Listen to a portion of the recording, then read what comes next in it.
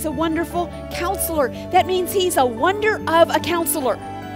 Amazing, supernatural. It reminds me of what Paul says in Romans chapter 11. Oh, the depth of the riches and wisdom and knowledge of God. How unsearchable are his judgments and how inscrutable his ways. For who has known the mind of the Lord, or who has been his counselor? So as I've been meditating on this name, I've asked myself, what makes him such a wonder of a counselor? There are a lot of counselors, and there's some good counselors, but this text tells us in Isaiah that he surpasses all of them. He is the wonderful counselor. Why? Well, one reason is that he knows people. He has insight into the human heart. Jesus knows all about us. John chapter 2 tells us that Jesus knew what was in the heart of man.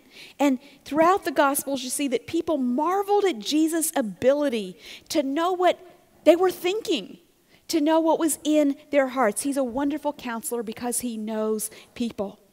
And he's a wonder of a counselor because he will always tell us the truth. He doesn't just tell us what we want to hear, but he knows what we need to hear, and he'll tell us what we need to hear, even if we don't want to hear it. You want to know how to respond to your husband?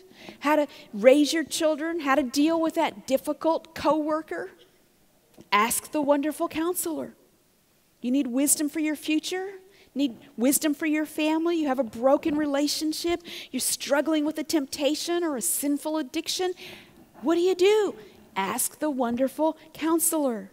Turn to him for counsel. And isn't it great to know that he's a counselor we always have with us? By his Holy Spirit who lives in us. You don't have to call him up to get an appointment. You don't have to wait, 4 weeks on the waiting list till an opening comes up to get into this counselor. You don't have to take your checkbook with you or pay $150 an hour for wonderful counsel 24/7.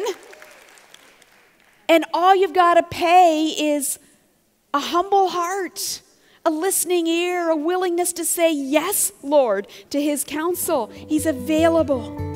Turn to him for counsel. But not only turn to him, trust his counsel.